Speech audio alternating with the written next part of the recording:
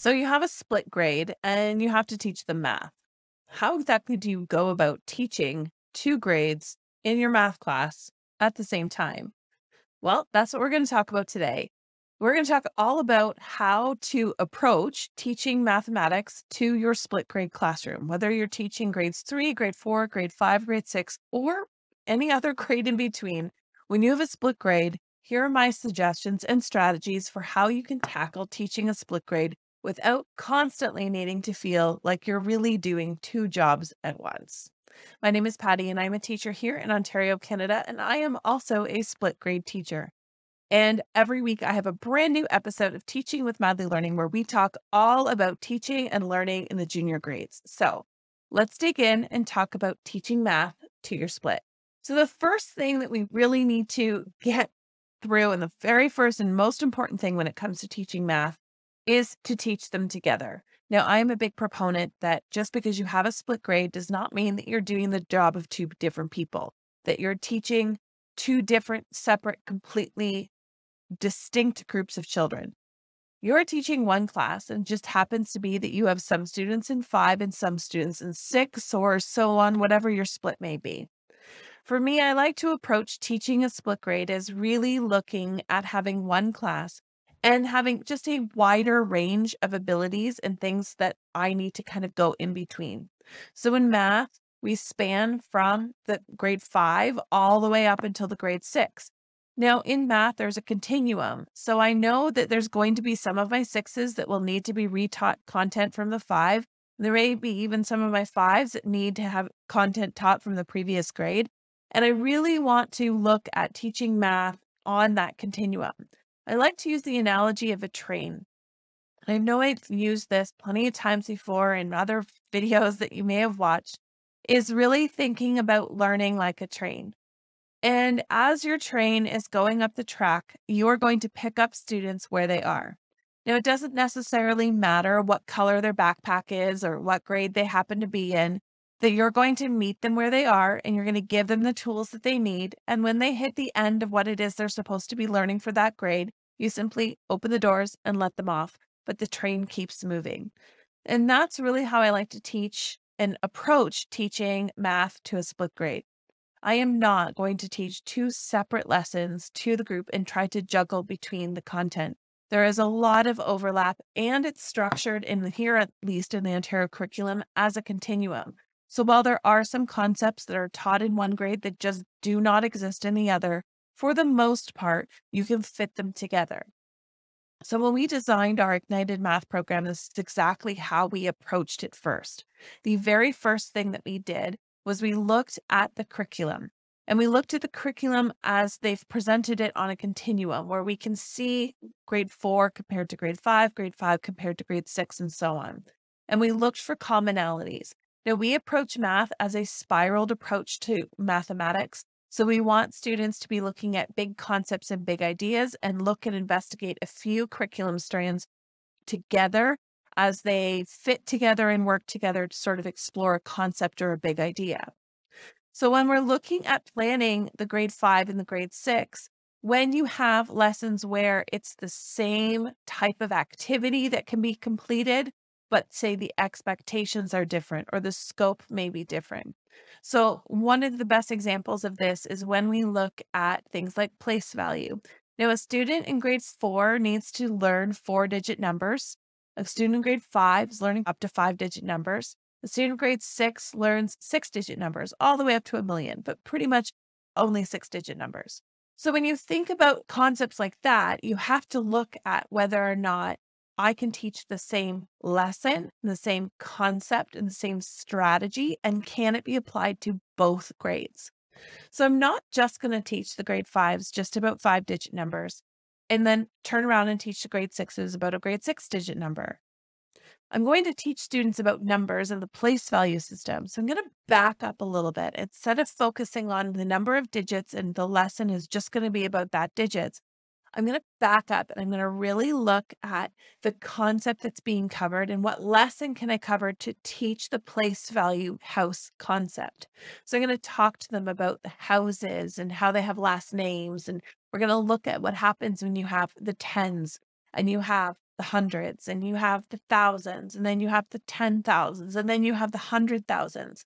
Well, I can expose my fives all the way up to those 6-digit numbers. I'm not expecting them to use those 6-digit numbers in their practice, but we're still going to talk about it, and they're going to be present for those conversations in the same way that my sixes will be present for the five conversation where we're really discussing 5-digit numbers. And one of my favorite things to do in the classroom is I can very easily put up a 6-digit number and simply train my fives to know this is the 6-digit number. And that 6 digit is just not for the fives. So they can do the exact same question. If I do a number of the day type of question, or I do a word problem, I can put a number inside that word problem that has students looking at it. And my fives know, just cross out that 6 digit and work with the question with only the 5 digits present. Whereas my fives or my sixes will work with the whole number. It's a really simple and easy way to differentiate what task you're doing, even though it's exact same task. In fact, it's even the exact same page that you could photocopy because you just need to get the fives to scratch out the 6-digit number. But it also gives you a chance to also scratch out the 6th and the 5th-digit number to differentiate for those kids that need to only work with 4-digit numbers or 3-digit numbers, or lets your students pick which digit they want to eliminate and still use it that way, or challenge themselves and use all of the digits that are present. There's an easy way for you to still be able to do the same activity, the same lesson, and just vary the numbers, change up those numbers. You can teach the concept of finding area of a geometric shape. And for the 4s and the 5s, you can look at quadrilaterals, and the 6s, you can look at triangles and parallelograms and trapezoids. You can just have your students investigate different shapes. But the concept that you're teaching is area. And that concept applies to whether or not you're talking about rectangles or triangles or parallelograms or trapezoids. The same concept is there. But what you're looking at, what students are practicing, is they're practicing the concept of calculating area for different shapes.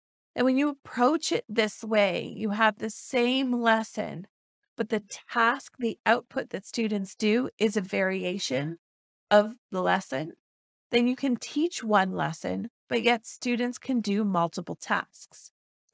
Now, we did this in Ignited Math as we actually designed all 3 levels of our Ignited Math program to work together. So we sat down and looked at all of the curriculum expectations that span from grade 3 to grade 6 and looked at where the commonalities were and looked at where the crossover expectations overlapped.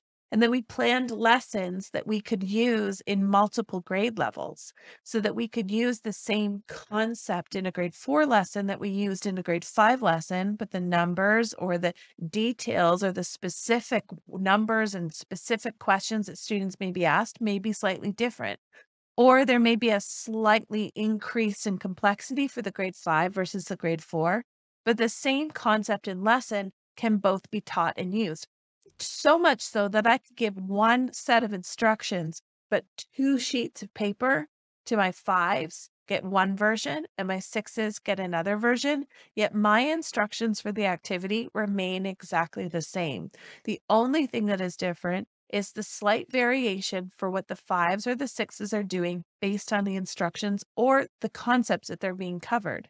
Now, this is one of the features for our Ignited Math program that makes it truly special, is because it allows us to look at the split grade teacher and say, okay, I'm looking at the lesson for grade 5 and I'm looking at the lesson for grade 6, and I'm not going to teach those 2 things separately. I'm going to teach them together.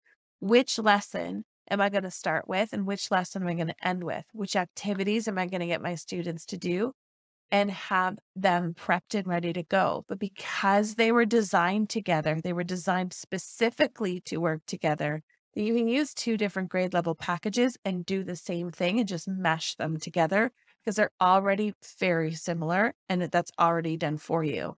It also allows you as the teacher, because you're seeing both different programs, you're seeing the same activity at 2 different grade levels. It also allows you to see where those differences are between the grades. So you know where on that train, on that continuum train, you know when to let students on and let students off because you very clearly can see how students are going to be dealing with things differently based on what grade they're in. Now, another aspect of teaching split grades is using centers and using guided instruction. Now, this is going to be a really important feature for a split grade classroom because guided instruction will allow the teacher to tailor specific lessons to small groups of students. So you can do a whole group lesson on a concept, but when you do need to get specific and teach students specific skills, you can do that during a guided math session. This will give you an opportunity to differentiate for your students, give one mini lesson to your fives who are really struggling that may need concepts from previous grades retaught and reinforced before they're ready to tackle their grade level content. And it also allows you to take the content of your higher grade and really dig in and push those students to dig a little bit further and go a little bit deeper. So when you pair guided instruction that is specific and individualized to the groups of students and the abilities in your classroom, and then you use holistic whole group lessons that incorporate both grades' concepts and teach those concepts and skills, and then in between, allowing students to do your daily warm ups and your practice pages and building in some time for reflection and inquiry. That's where you can really structure and plan your guided math sessions, your whole group lessons to really fit the needs of your split grade learners just as easily as you can for your straight grade. The only additional workload that would be for the teacher would be looking at the two very similar grade level content and picking and choosing the trajectory of which lesson you're going to go with and what your students need the most. Do they need a little bit more reteaching? Do you need to send your fives off and do a little bit extra guided instruction with your group of sixes to push them a little bit further or give them some more advanced training and knowledge? That can all be done when you have a structure and a format already in place that allows you to do a whole group lesson to everybody in your class, and then do small group tailored lessons that will help to push and tweak and meet your students where they are. Overall, when you have a split, it's really important to be able to find as many opportunities as you can to teach them together. Math is one of those opportunities. Teaching your students in mathematics together is going to save you a ton of time. It's going to make you feel a lot less overwhelmed when you're comparing those two different grade levels. Using differentiated math centers will allow you to target and tailor specific concepts and ideas to your students without it always feeling like you're flipping back and forth between one grade or the other. Having a structure and a routine in place that allows for guided math to happen because you've got riveting centers happening in your classroom will allow you to facilitate more of that learning. It also means as a split grade teacher, you need to take a step back from the specific skills that we are needing to teach and really look at conceptually what students are learning and more broadly across the grades. What is the big idea that's being taught? And look at that big idea. That big idea will form the concepts of the lessons that you are teaching versus the activities your students are doing will get more specific and granular as to the specific skills they need at each grade. Yet your teaching can be a little bit more general, not general that you're not covering the content, but it can be more general. You have a backup and focus on the concept and not necessarily focusing just on the skills set and really narrow.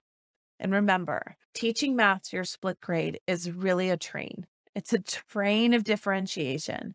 And you're going to pick up students along the way, and you simply just let them off when their time comes because that's the grade they're in, and you keep going with those who can. So I hope that's giving you a bit of an insight as to how you can teach your split grade classroom mathematics successfully without having to increase your workload twice as much as you would if you were teaching a straight grade.